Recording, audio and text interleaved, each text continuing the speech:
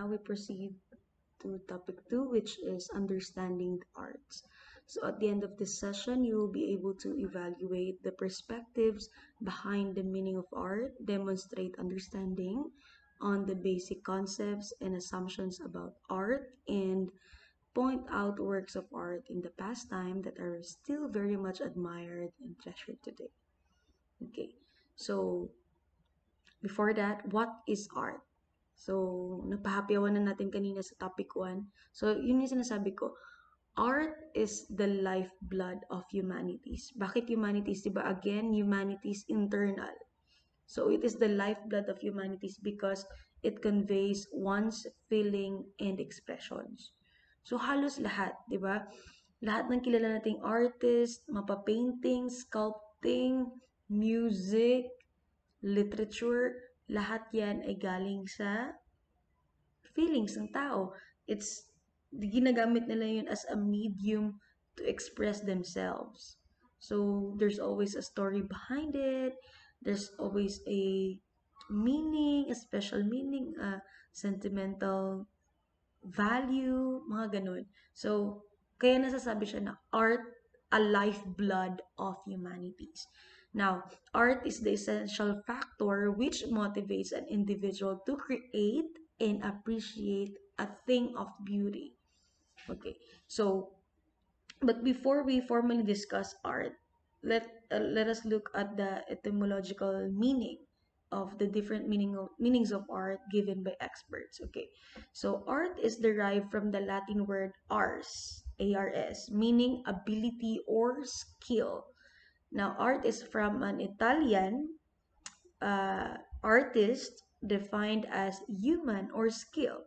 And further, Webster New Collegiate Dictionary defines art as the conscious use of skill and creative imagination, especially in the production of aesthetic objects. So, yun yung sinasabi ko na it is a product of creative imagination, creative thinking, and a combination of the skill. So, sabi nga nila, you create something through imagination. So, never limit yourself on imagining things. Kasi yung iba, sinasabi nila na, puro ka na lang imagine ng imagine. Hanggang dyan ka na lang. Parang ganon. Do not stop yourself from imagining greater things. Kasi dun nag-start lahat. And once na hinaluan mo yun ng skill mo with what you have, then you create something new. You create something unique. Diba? And one day they will realize na you're called to do that one. Yeah. Writers and philosophers defined arts in different ways. So, marami to. So, pahapyawan lang natin. So, um, according to a Russian novelist Leo Tolstoy, art is not, as the metaphysicians say, the manifestation of some mysterious idea of beauty of God. It is not, as the aesthetical psychologists say, a game in which man lets off his excess stored up energy. It is not the expression of man's emotion by external signs. Meron naman iba nagsabi na it is not the production of pleasing objects. And above all, it's not pleasure, but it means unions among men. Yun naman talaga yung purpose ni art, is to connect people. Diba? To unite people. So, kahit hindi mo kilala yung isang tao, tulad ng isang singer, hindi mo siya kilala, pero yung mga songs niya very relate relatable, yung nakaka-connect ka, parang feeling mo may kasama ka, feeling mo hindi ka nag-iisa. So, yun nga, joining them together in the same feelings and indispensable for the life and progress toward the well-being of individuals and humanity. Yun sinasabi ko kanina. Another, from Henry Miller, art teaches nothing except the significance of life. Yun yung sinasabi ko, always, art is part of our lives. So, if you appreciate it, then you appreciate your significance. Why are you living? Diba? So, art will teach you that. And according to Aristotle, art is higher type of knowledge than experience. So iba kasi ang art eh. Napakarami niyang scope, no? Hindi lang siya yung basta-basta experience lang na natututunan mo. You learn from different people, you learn from different artists, different different platforms, different ways. Next, sabi rin ni Jean, the object of art is to give life a shape. So, ito yung nagbibigay sa atin ng purpose, identity, di ba? So, once na you know the path that you like and you choose what skill you want to improve, then it gives your life a purpose and a direction. So, it shapes, it forms your life. Next, Jean Coutu says art is science in the flesh. So it lives within us. Next, James Adams, all art is social because it is the result of a relationship between an artist and his time. So social siya since, yun nga, sabi ko kanina, society changes. So artists depend din kung ano yung nangyayari sa society.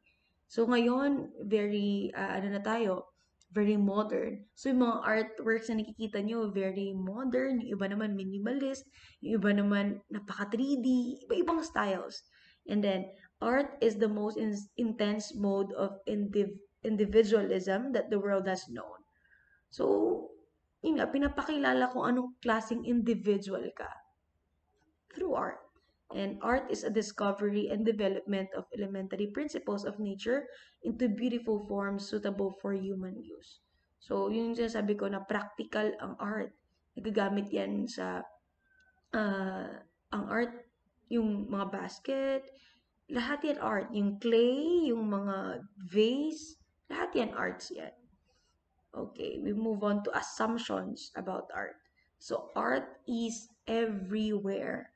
So your surroundings, home, personal care, pets, clothing, and body are all reflections of how you see and express yourself.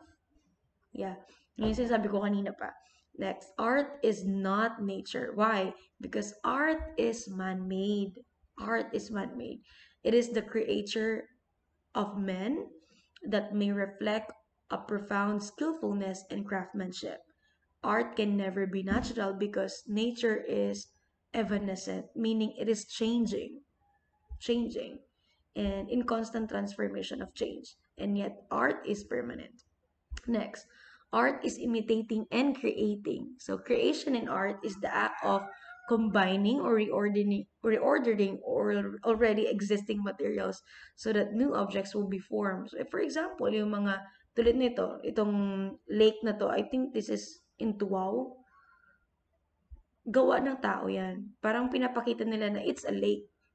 Parang kasing hinalintulad siya sa isang lake. Yung original na lake. So, yun nga, art is imitating and creating. An artist only copies things in nature and he believes would express his thoughts and feelings. Art is a process of imitating involving personal assimilation through mind, feeling, and lifestyle. That's according to Barrios. Next, art perfects nature. So artists only enhance things. Again, enhance things they like and eliminate the undesirable elements in nature to convey their message of beauty and love. Next, art is universal. Why? It transcends culture, races, and civilization. So as long as human beings exist, art is visible, alive, and dynamic. So makikita nyo naman yan eh. Yung movie na pinapanood natin, unknowingly, nakikilala mo kung anong klaseng culture meron sila. Anong race yung meron sila doon. Anong civilizations nila doon. Di ba? Sa mga movies na napanood natin tulad nitong nandito, and yung mga novels that we read, music that we listen to, mga Korean, mga K-pop music nyo na yan, it transcends culture and civilization. Next, art is timeless. Art is timeless because it goes beyond the time of our existence. It is present in every corner of the world to serve basic needs of mankind from ancient time to modern world. So, it preserves din kasi our lives eh. Yung mga lolo't lola natin, yung mga music nila nung kadaanan, it makes them reminisce and uh, appreciate the life they had before and then insert that in the life they had now, and yeah, it preserves their identity then. Next, art is timeless because it continually evolves, evolving, changing. Aside from artists birthing new artworks, they also never stop innovating, recreating, reinventing, and reviving works of art. Kung napapansin nyo, sa fashion pa lang, noon, noong unang panahon, 'di ba, nauuso na yung mga vintage na styles, girls, vintage style na dress, and then nag-evolve.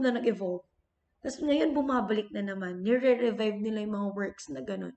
So, yun nga, uh, it's recreating, reinventing, and reviving works of art.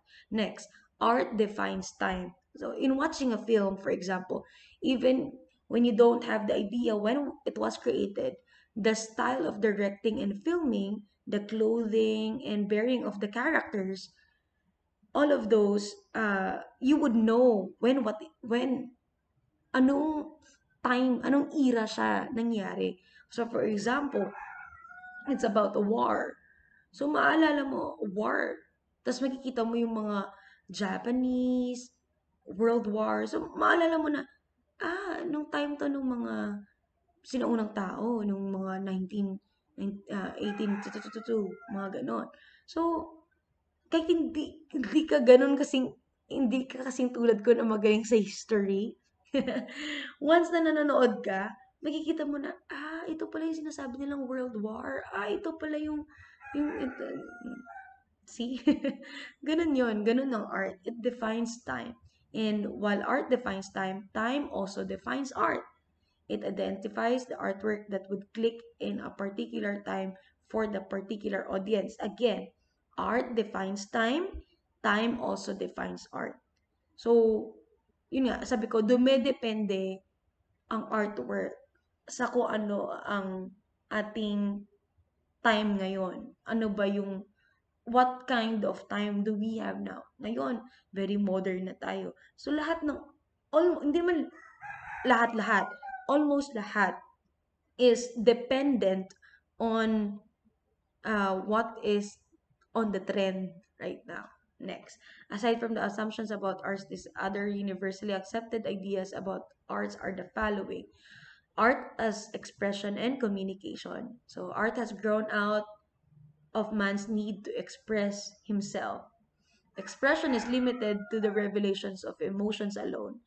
So the personal and social values of artists, he and is penetrating psychological insight into human reality are also conveyed through arts. So, sinasabi ko, artist uses symbols which he organizes into some comprehensible equivalent of the experience that he's trying to convey. So, yun nga, symbols to be understood by his audience. Next, art and experience. So, yun sinasabi ko na almost all types of art are based through experience because art is a medium in which artists use to express themselves. Now, there are three major kinds of experience involved in the artistic activity. Number one, it starts as an experience which the artist wants to communicate. So, something na experience niya, maybe masaya siya, maybe life learning lesson niya, or brokenness, mga ganun. And number two, the act of expressing this experience, that of creating that art, object, or form. So, kunwari, broken siya, kunwari uh, mga singers na kilala nyo, sila Moira, sila Taylor Swift, 'di ba? They used their brokenness, they used their anxiety, their sadness to create music, to create that art object. So yun yun. And number three, when the work is done, there is the artist's gratifying experience of having accomplished something significant. So, pag natapos na nila yung isang artwork, parang nabubuo sila eh. It makes them complete. Parang there's a feeling na you have done, you have you have shown a part of yourself to the world. Next, uh, art and beauty. So a thing of beauty is one which gives us pleasure when we perceived it. The light that we experience is called aesthetic pleasure. So beauty in terms of art refers to an interaction between line, color, texture, sound, shape, motion, and size that is pleasing to the senses. So halos naman tayo may mga preferences. Mahilig sa atin na straight line, meron naman yung curvy lines, ba? Meron tayong mga color, marami yan. Meron yung monotone, meron yung colorful, meron yung, yeah, different. Sometimes beauty is not the artist's ultimate goal. Totoo naman yan. Hindi naman lahat ng goal ng artist is for aesthetic purposes. Later, makikita niya sa mga other parts, yung mga pictures na ipapakita ko. Meron yung iba na, pagkatingnan mo, art ba yan? Para namang, banking-banking naman. Parang ganon. Kasi hindi naman yung ultimate goal ng artist eh. Meron pa kayo makikita na, awan ko kung nakakita ka ng ganon. Ako mahilig kasi ako mag-collect ng mga posters na may mga quotes. Meron yung iba na sinasadya talaga nila na doon na mag-erase. Parang scratch siya. And sometimes it is not aesthetically maganda sa paningin. Pero, hindi naman kasi yun yung goal ni artist eh. Ang goal niya is to let you see the meaning of that correction. It's not always the beauty. Yeah. Art is often intended to appeal to and connect with human emotion. Yeah. Artists may express something so their audience is stimulated in some way, creating feelings, religious faith, curiosity, interest, identification with a group, thoughts, or creativity. For example, performance art often does not aim to please the audience but instead evokes feelings, reactions, conversations, or questions for the viewer. In these cases, aesthetic may be an irrelevant measure of beautiful art. So, yun yung sinasabi ko kanina, hindi lahat, meron yung iba na, ang pangit naman nung opera na yan, parang wala akong naiintindihan, puro kanta-kanta lang ginawa nila. Parang ganon. Hindi natin na-appreciate kasi ang iniisip natin, sana maganda yung mga damit nila, sana maganda yung mukha nila, pero hindi naman kasi yun yung purpose ni art parate. It's not always beauty. It's the deeper meaning of it. Yeah, kaya ganun din. Ganun din sana yung pagtingin natin sa ibang bagay, ibang aspeto ng buhay.